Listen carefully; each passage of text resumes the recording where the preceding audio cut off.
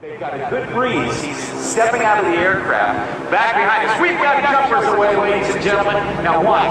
The canopy is out. It is a very, very large ram air canopy because it'd be like flying one person with a tandem jump. Like two jumpers were under the same canopy. Very large canopy because he's got an extra 140 pounds on his body with that flag, Danny. Now you say, well, why did Paul McCowan jump way over the crowd? Well, it's the study of the winds and the wind direction and the wind velocity. Get a load of that flag in relation to the size of the canopy as the Red Baron Steerman Squadron heels off.